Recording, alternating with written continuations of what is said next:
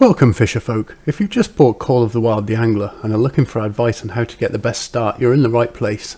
In this video I'm going to explain the best way to hit the ground running and how to quickly upgrade your gear from the basic starter gear to something that will help you catch fish and level up much faster.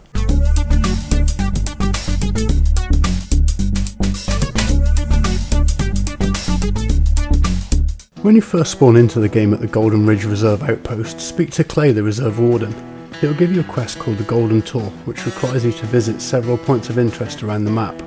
Not only does this quest award you a lot of coin and XP, it also unlocks fast travel points for points of interest you visit.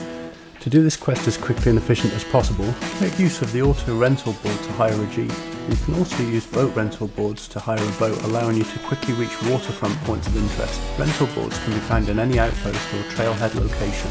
Once you've completed the quest, head to the tackle shop and buy yourself a Vizier spinning rod, a scope reel, some 2.5kg braided line, and this hook size 5 popper lure.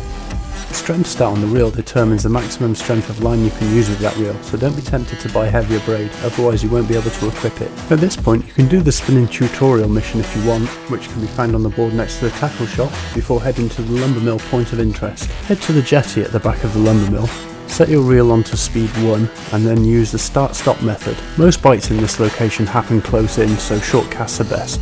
With the gear that you have, you should be able to earn coin and XP pretty quickly in this spot. I would recommend that you upgrade your reel and your braid to 5kg breaking strain as soon as you can afford to do so though, as there are some real beasties in this little lake. Thanks for watching. Please like and subscribe for more Call of the Wild the Angler content.